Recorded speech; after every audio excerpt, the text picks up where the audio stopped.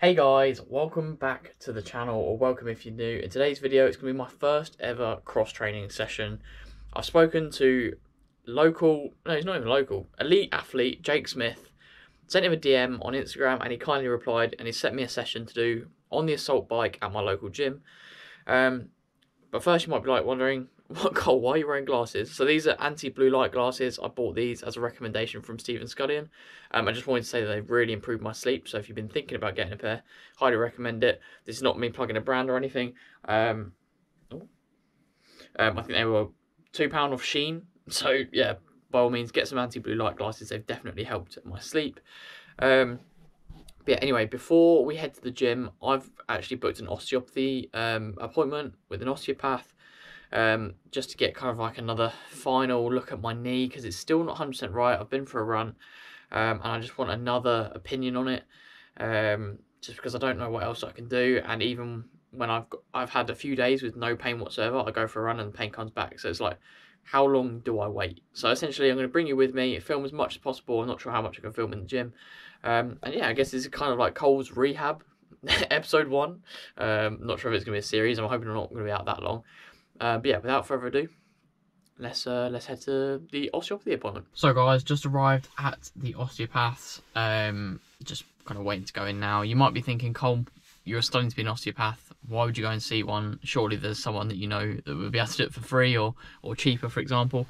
But quite honestly, I'd like a kind of an unbiased opinion, someone who kind of genuinely, I'm paying for the service essentially, and I think osteopathy is really great in terms of they treat you like a whole body. So if it's the hip that's causing the knee, they're going to look at try and work about what's kind of contributing, try and find the primary lesion, we call it, that's potentially causing the symptoms of my knee.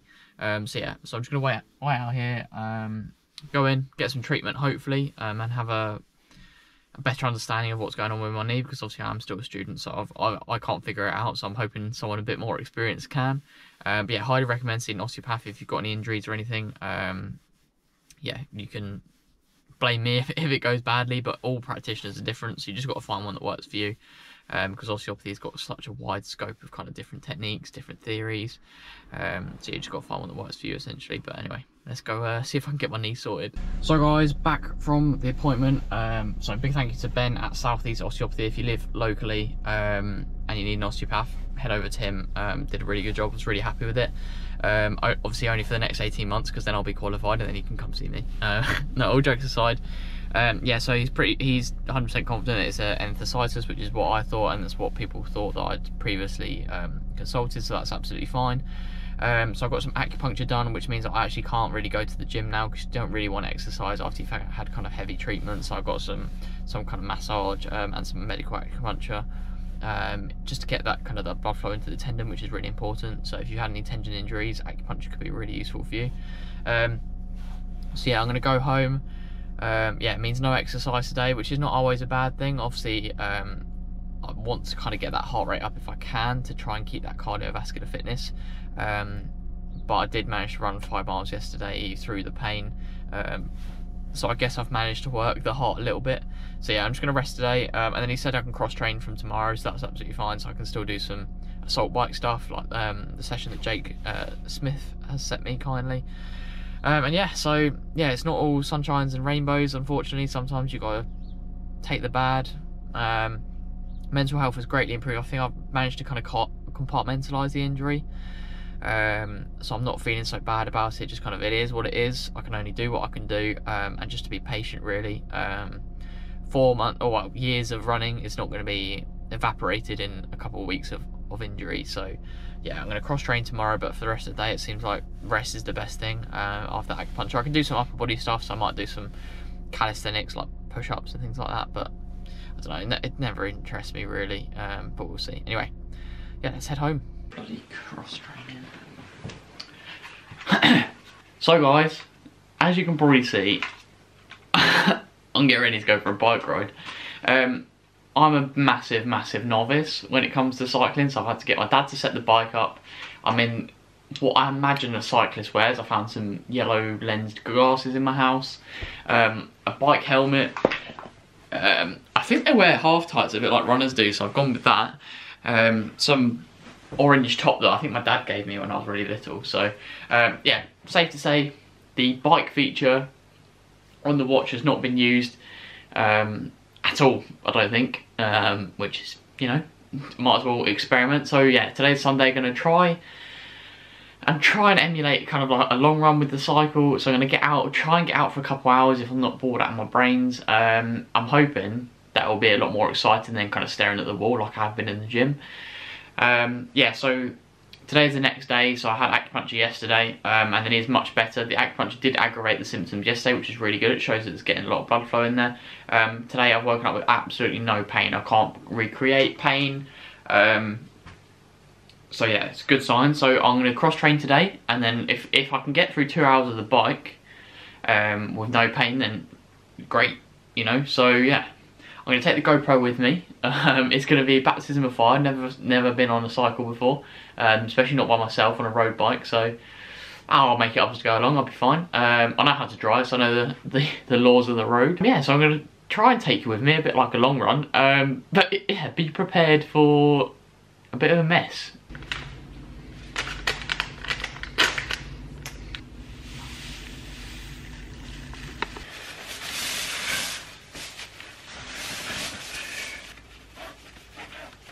So, here's the bike.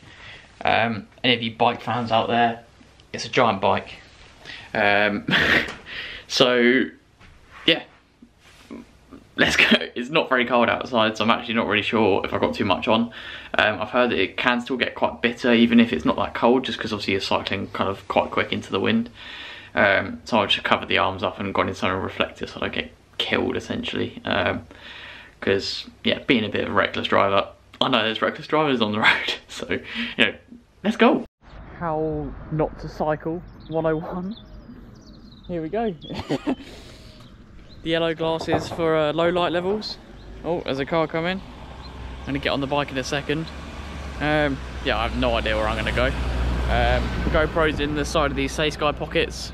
But yeah, safety is priority on this. I'm not going to be risking my life to film anything. So, yeah, let's go.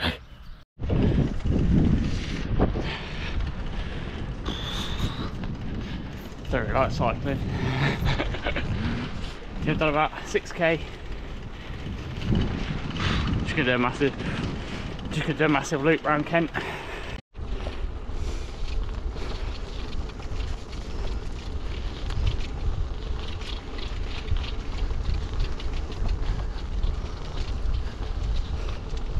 I'm using my dad's bike so it's fitted to him.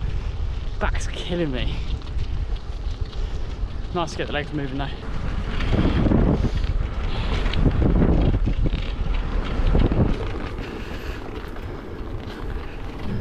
Whoa. 26 kilometres done. Roads aren't too busy, which is lovely. So yeah.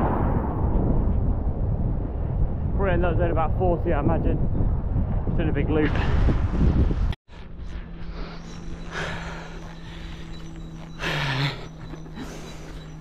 I'm okay at running. I'm pretty bad at cycling. You're never going to see me swimming because I'm even worse at that. Crikey, these hills are killing me. Oh, I managed to find some country paths, so I think I'm going the right way. Yeah. Oh, glad I wore these glasses. Everything's so bright, easy to see. Whew.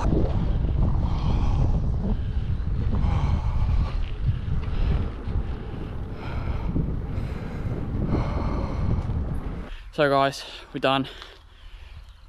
Oh, finished with the bike. I think I've done about an hour and 45 minutes, but that's enough for me. Oh, just quads. But the good thing is, no pain.